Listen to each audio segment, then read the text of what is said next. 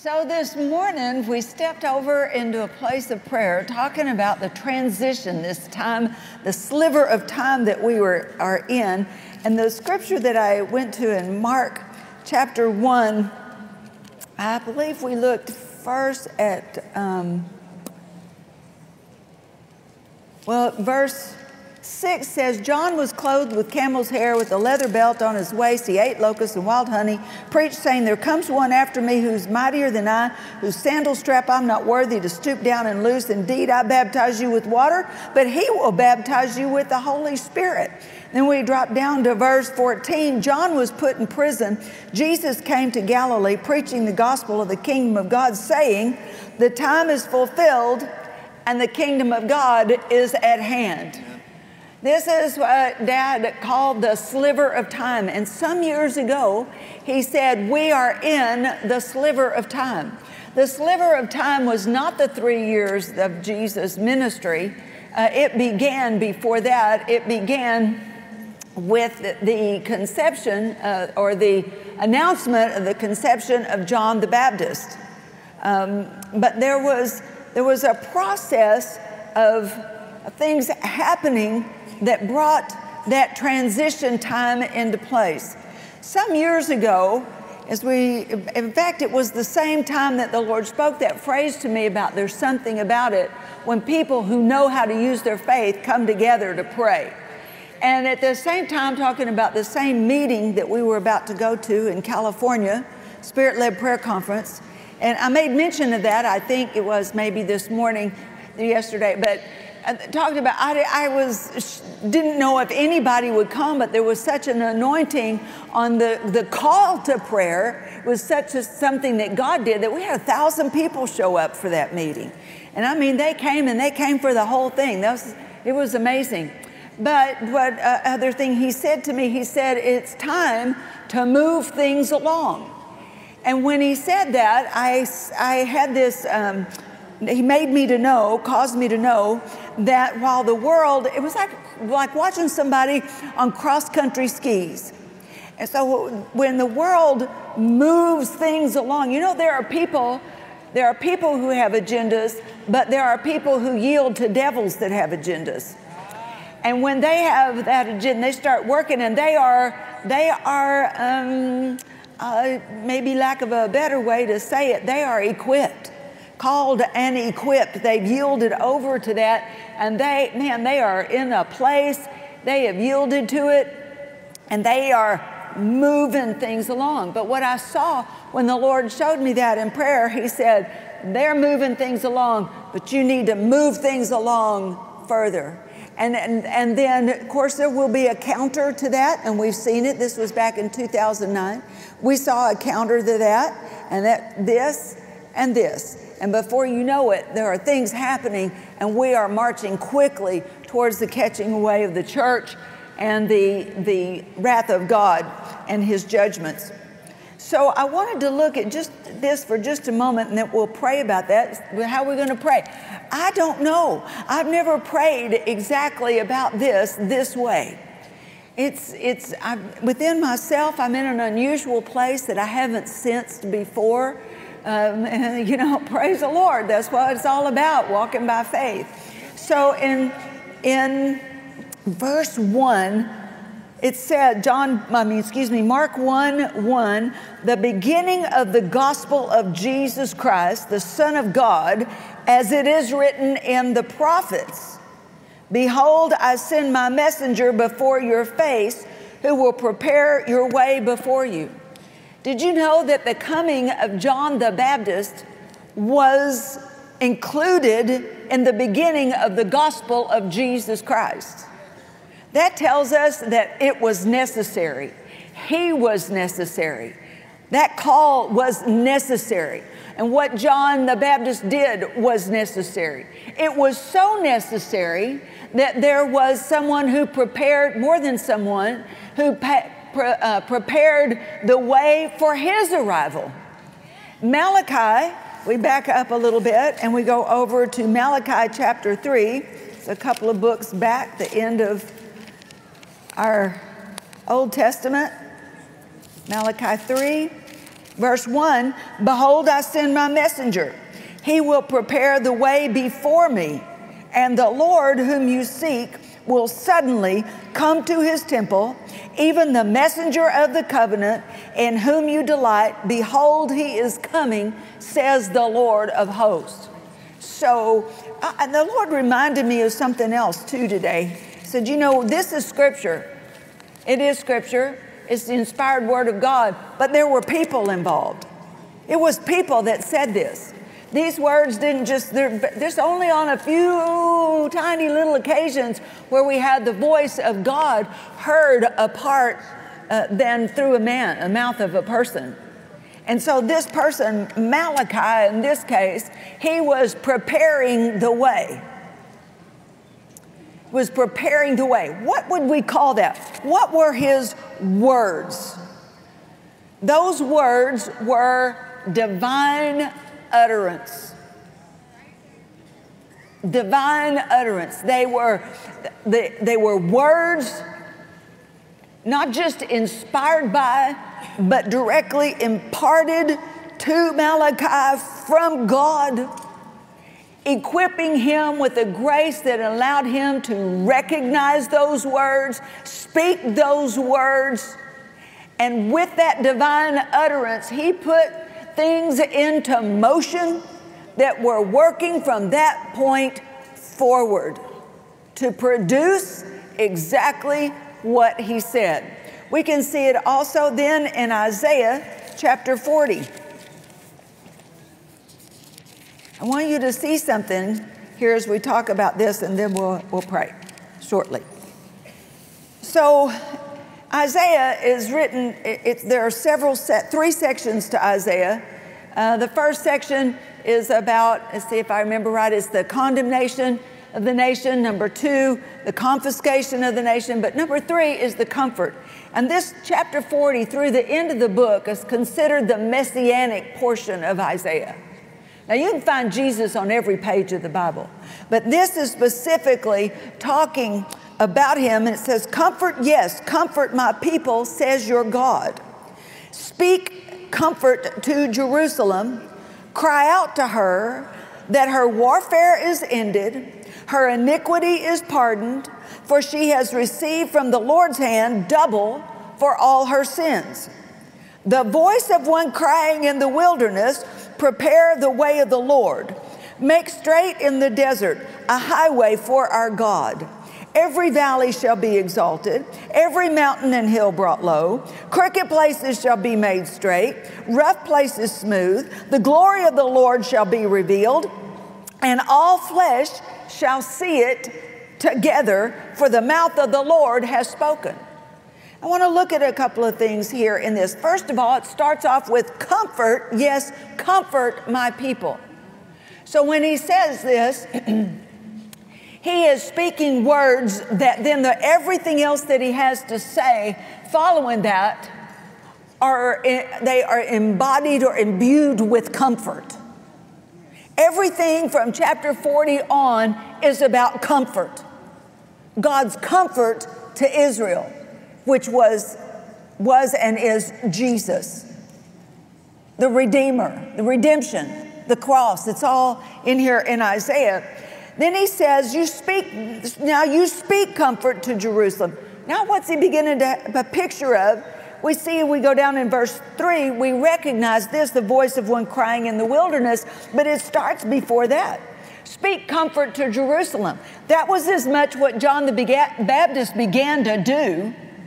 It's not just this verse. Speak comfort to Jerusalem. Cry out to her. Her warfare is ended. Her iniquity is pardoned. So John the Baptist, we know that his message didn't necessarily say that. He didn't go around saying, prepare the way of the Lord. We don't have any record of him saying that. But what did he say? He said, I am that voice of the one who's crying in the wilderness. In other words, everything I have to say is preparing the way of the Lord. All of his sermons, everyone that he was talking to, we see in other I believe it's in Matthew, talks about all the different groups that he spoke to. He spoke to the tax collectors. He spoke to the military. He spoke to the political realm. He spoke to the religious realm. He spoke to families. He spoke to all different ranks and levels of people, and he had such an anointing on him. What was it doing? He was bringing comfort, but the comfort came through pardon, and pardon came as a result of repentance. And he said, repent because the kingdom of heaven is at hand. Hurry up, get ready for it. The answer has come. And he says there is double for all her sins. She's received from the Lord's hand double for all her sins. The voice of one crying in the wilderness, double for her sins. You know, there are all kinds of speculations and commentaries on what that means, double for her sins. Some say double punishment. Well, that's not the nature of God, but he's not unjust. He won't punish you twice as much as your sin equaled out, but he doesn't do that. Some say, well, it was this, what he says right here. It was pardon, and it was the warfare is ended and iniquity is pardoned. Well, it could be that. Some say it was the double captivity, the Assyrian captivity, the Babylonian captivity. Well, okay, maybe so. But you know what I see in it? I see John the Baptist and Jesus. I see right here in this voice of this prophet saying, what's he doing? He is speaking words, and these words are not, don't think about just words of prophecy, but these words are divine utterance, and the words themselves are making way for the prophet who will step into those words.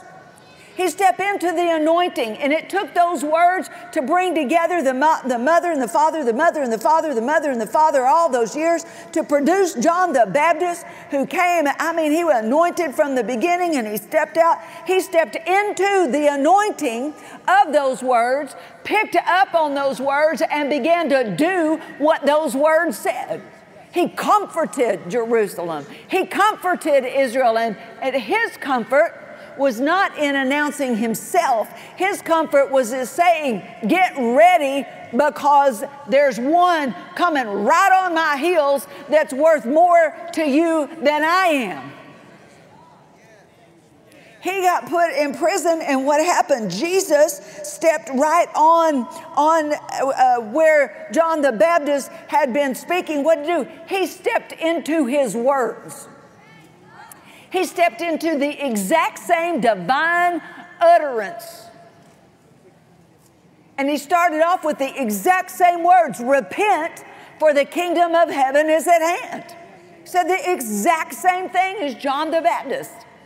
Stepped over, he just stepped into those words.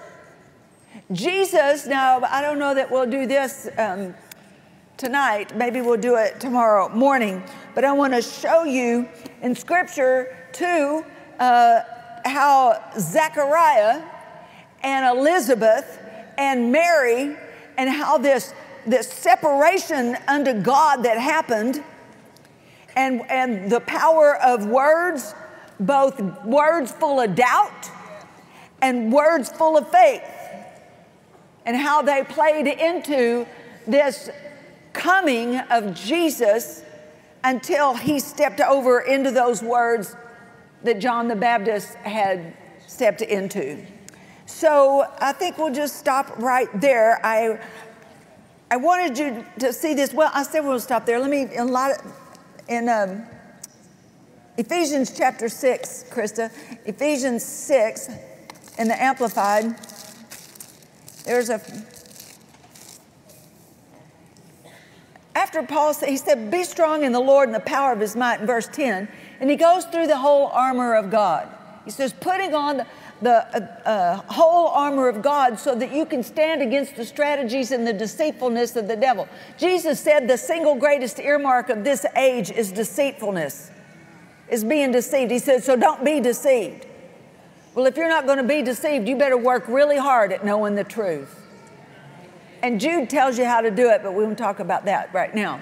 So he says you're going to have to master these principalities, powers, rulers of the darkness of this world, wicked spirits in heavenly places by standing, having done all to stand with your loins girt with the truth, That's the foundations of the Word of God, the truth. Jesus said that word's truth. And then having the breastplate of righteousness.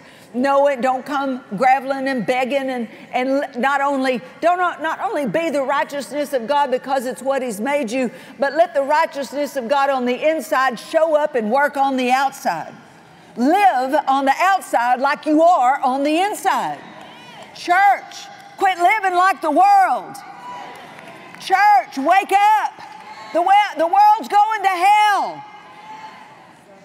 And you can't bring them out of hell when you stink just like they do. Stop it. Stop it, stop it, stop it, stop it, stop it. Then he said, put on this breastplate of righteousness.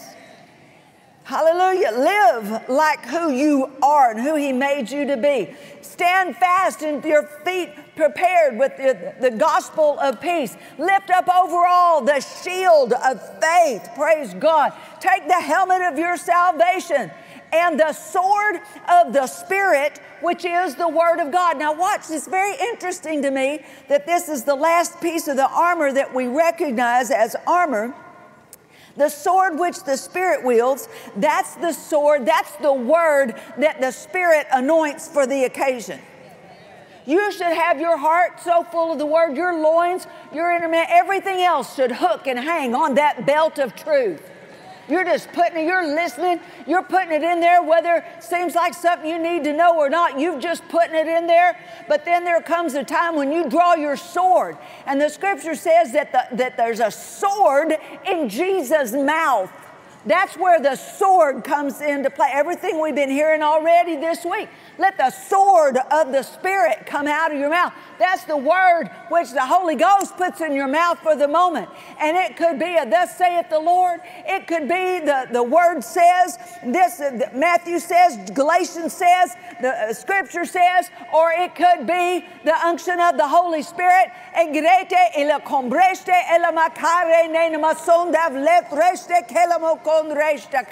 It's the sword. It's the weaponry of the Holy Spirit. It's the sword which He directs. It's the word which He directs. It's the way He directs. It's the unction He directs. It's the equipping and the anointing. But He doesn't quit there. It's not the end of the sentence. He says, you take up the sword of the Spirit praying.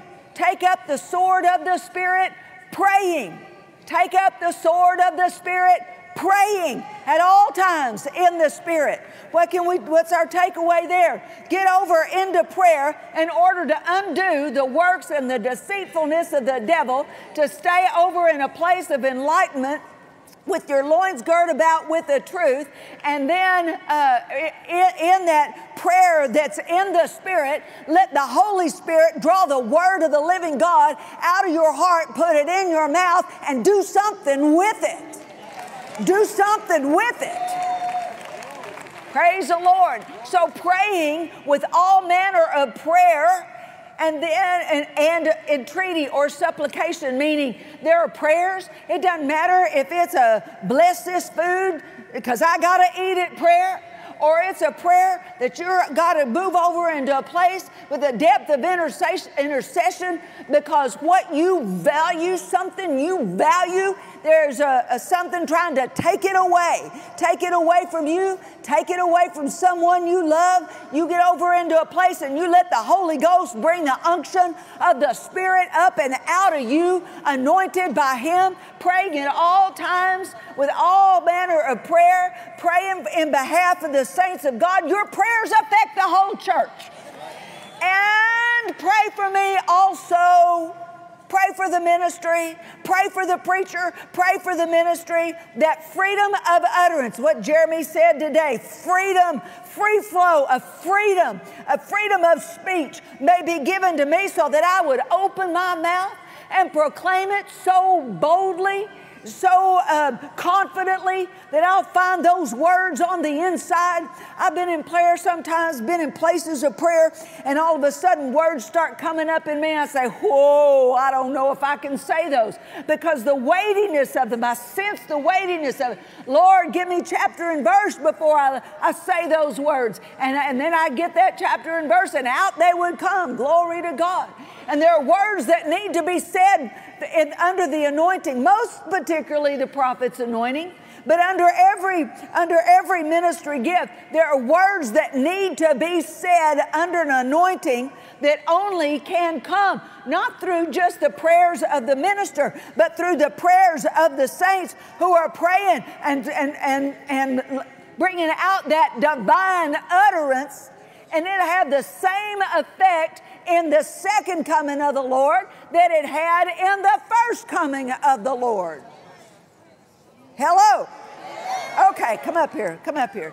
So, Father, in the name of Jesus, we yield ourselves, Lord, to this work of the Spirit as we pray for divine utterance, Lord, for in the body of Christ, divine utterance in our prayers, divine utterance for Brother Copeland and all of those that are ministering this week under his anointing, under the grace that is on him as a prophet called of God, a seasoned prophet, a prophet of a very high order, that, Lord, under that anointing, every minister, every musician, every singer, all operating under that gift and calling, the grace of that anointing to speak words and with divine utterance, Lord, words that change things, words that undo and unwrap the deceitfulness of the devil, words that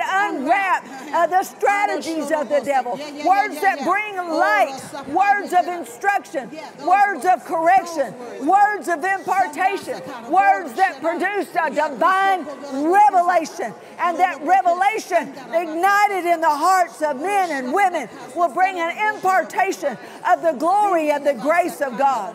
We praise you, Father, that this very moment, Lord, that in all of this room and watch it all across the world, people are praying under the divine leadership of the Holy Spirit, drawing out the sword of the Spirit, speaking words of faith, words of the Spirit, divine words from heaven, words in the Spirit, of the Spirit. And Father, we seek you, Lord, for your guidance, your counsel, for revelation knowledge. We seek you, Father, for that our eyes would be opened and flooded with light, so that, Lord, we would see and know and comprehend the hope of your calling and the great hope of your coming. That, Lord, we're not blinded. We're not ignorant of the devil's devices, nor are we ignorant of the workings of God in this hour.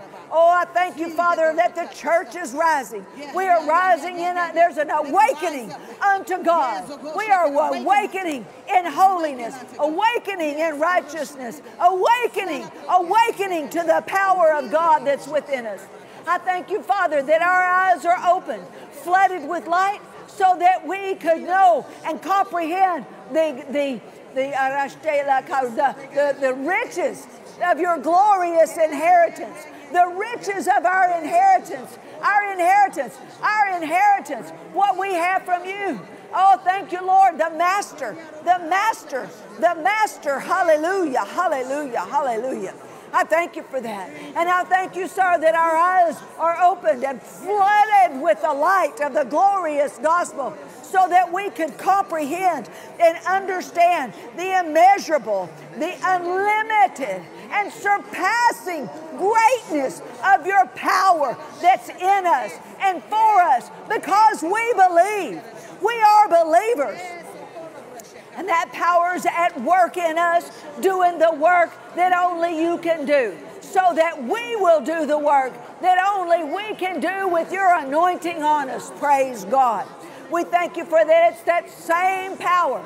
It's the same power. And that is the working of your mighty strength that you demonstrated when you raised Jesus from the dead and you seated him at your own right hand in the heavenly places. You gave us a seat with Him. We are seated at the council table of the Most High. We are seated. We have a seat in the courtroom of the Most High. We are welcomed at the very throne of the Most High. And we thank you for that, Father, that our eyes are open to it in Jesus' name. How we praise you, we praise you, we praise you, we praise you, we praise you for this. Oh, we give you thanksgiving, Lord. Hallelujah. And that you have placed Him. Lord, all things are under His feet. I thank you for that, Jesus. Thank you for that. And you gave Him a name. The name which is above every name. That name which is above all principality, which is above all rule and authority and power and dominion. I thank you for that, Lord. And that, Lord, you have put all things under His feet. And you made Him to be the head of the church, the supreme head of the church, over all the church. Hallelujah. The church in the earth, the church in heaven. Thank you, Jesus. The church in Germany, the church in Russia, the church in Ukraine, the church, Lord, the church in China, the church in Iran, the church in Iraq, the church all across Africa, the church across Canada, the church across Europe. Glory to God. The church, glory to God. Jesus is the head of the church. He's the Lord God and director over the church, the commander-in-chief over the church.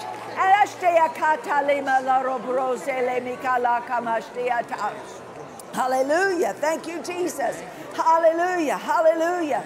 And He is the head of the church, which is His body. For we are His body. And in this body fills the fullness of Him who fills all in all. In this body, in the church right now, our faith, we say it, we believe it, and it's ignited in the church that we are filled with Him who makes everything complete. We are filled with Him who fills everything, everywhere with Himself. We are seated with Him in heavenly places. We're strong in the Lord and the power of His might. And our foot is not turned to the left, our foot is not turned to the right. But we rise up in our place of great authority, and by faith we declare that the United States of America will not go the way of the rest of the world, but will go the way, the divine course. We will run the fullness of our course and the plan of God for this nation in the name of Jesus. And the church is rising. The church is rising. The church is rising up, getting up, and rising up to be who Jesus said that she is. Oh, we give you praise, Lord. Thank you for that divine utterance. Thank you for the divine flow. Thank you for the divine presence. Thank you for your glory manifest in this place tonight. Swallow up everything, Jesus, that's not from you. Oh, we give you praise for it in the name of Jesus. Can you just give a wonderful hallelujah shout to the Lord? Hallelujah!